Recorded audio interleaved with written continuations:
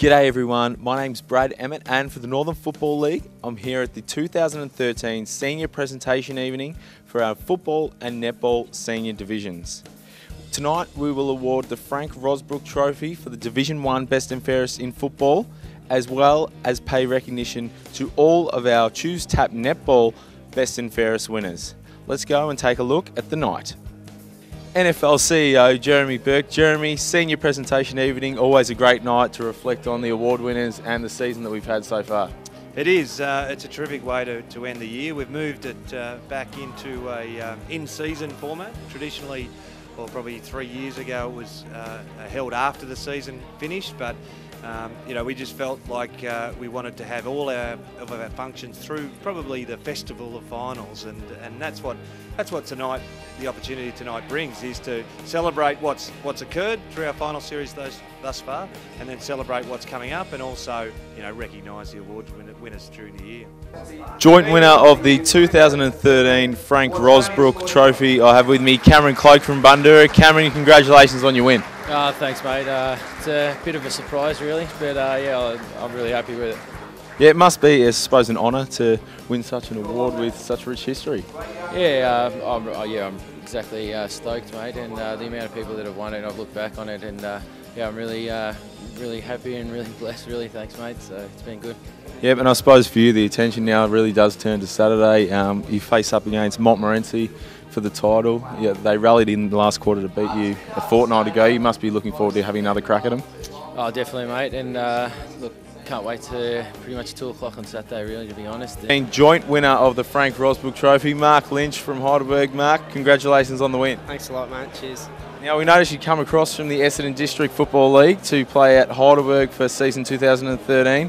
We mentioned there's names like Mick Finn, previous winners of this award, Justin Murphy, Blair Harvey, Danny Nolan, just to name a few. What's it like running around with those guys? Yeah, they're all great players. Pretty intimidating when you first get down there, and they put you in line pretty quick. But yeah, once the season got on, you get to know they're really good blokes, and you get a bit more confidence, and that sort of showed in my form, I think. And just as we mentioned, you come over from the Essendon District Football League. You've won our award this season on the back of the Best and Fairest in that league in 2012. What's been the main differences that you've sort of noticed and the standard?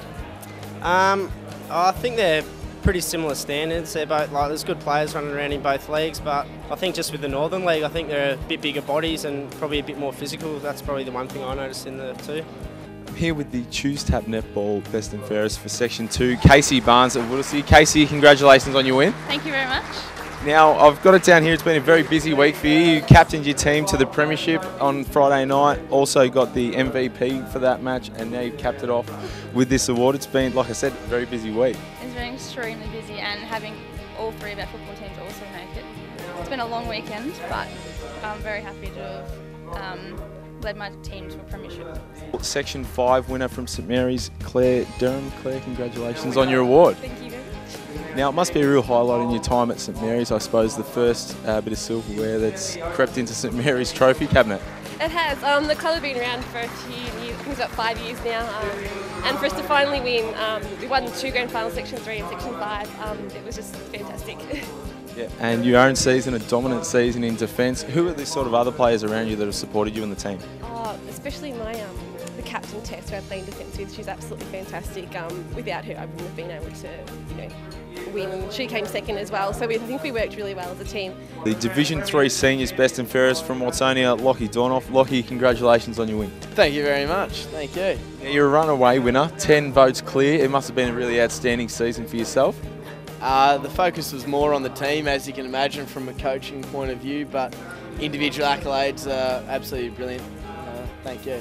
Yeah, and just at 21 years of age to take on the playing coach role obviously shows a great style of leadership.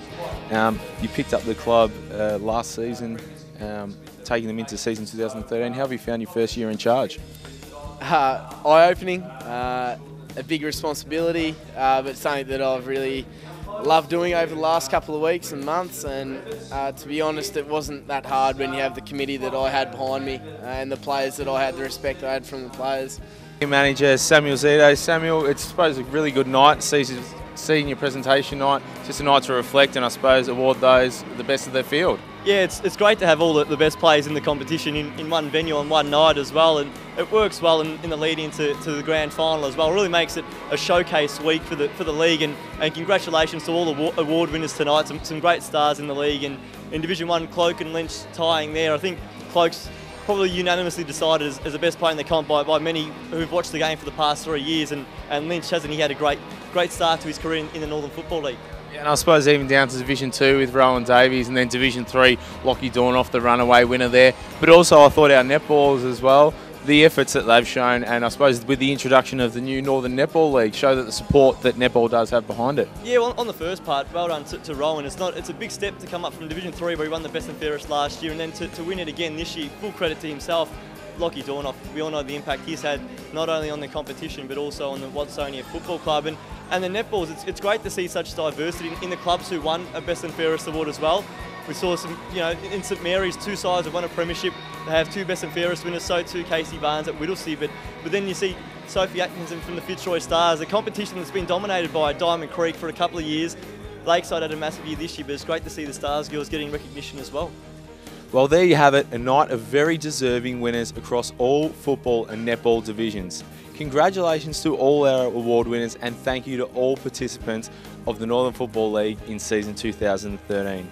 We look forward to not only this Saturday, where the Division 1 Grand Final will be held between Bundoora and Montmorency, but also forward to 2014, where we hope to see you all again.